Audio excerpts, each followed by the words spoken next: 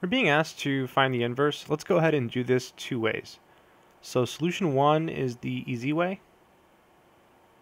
So it requires knowing what an inverse function is. So in this problem, f takes x and adds 2. So the inverse function has to undo that. So the inverse function, instead of adding 2, it's going to take x and subtract 2. Done. That's the answer.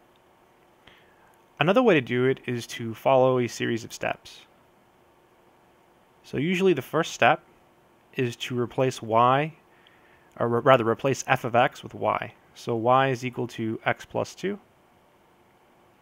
Then in the second step, you switch the x and the y. So x is equal to y plus 2. Then in the third step, you solve for y. So in this case, we just subtract 2 from both sides. So we're left with y equals x minus 2. And then in the fourth step, maybe just rename it. F inverse of x is equal to x minus 2.